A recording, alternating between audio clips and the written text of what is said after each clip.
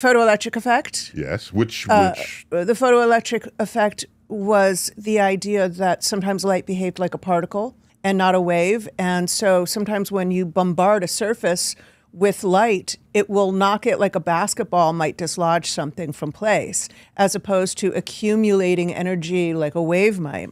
And so it really was very shocking. So was that the first demonstration that light could be also referenced as particles? Yeah, it was the first connection between theory and observation, that it is actually behaving like a particle sometimes. Gotcha. Very shocking, because 1800s, we thought of light as a wave, and we often still do because it's very convenient to do so sometimes, and sometimes it's acting like a wave. Yeah, yeah. But here was an instance where it really acted more like you threw a basketball at something. A really tiny basketball. A really tiny Which was basketball. incredible for Einstein to observe because basketball hadn't been invented yet. Right, and I somehow don't see him, I don't know, jiving with the sports analogy. But anyway, so photoelectric effect, shocker.